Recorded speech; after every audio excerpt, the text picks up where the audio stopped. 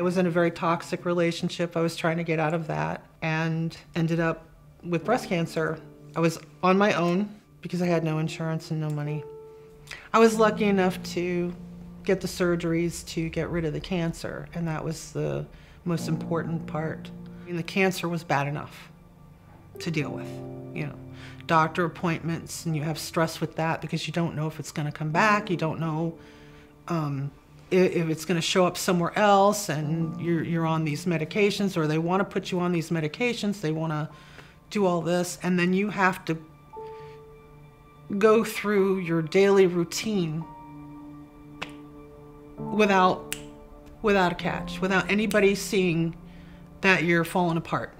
When you lose something like that, you lose a part of you. I wasn't able to afford insurance, so I knew it was going to be a while to wait. When we look in the mirror, that's one thing that I can't do.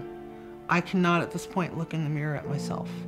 But I want to be able to do that. I want to be able to walk past the mirror and actually see the reflection of myself and say, oh, yeah, okay. There I am, there I am. And that's when I found my hope chest. Now comes the step of getting back to normal, to regain what I have lost and to look in the mirror and say, I'm back. And that's where the charity comes in to play. And this is what they do.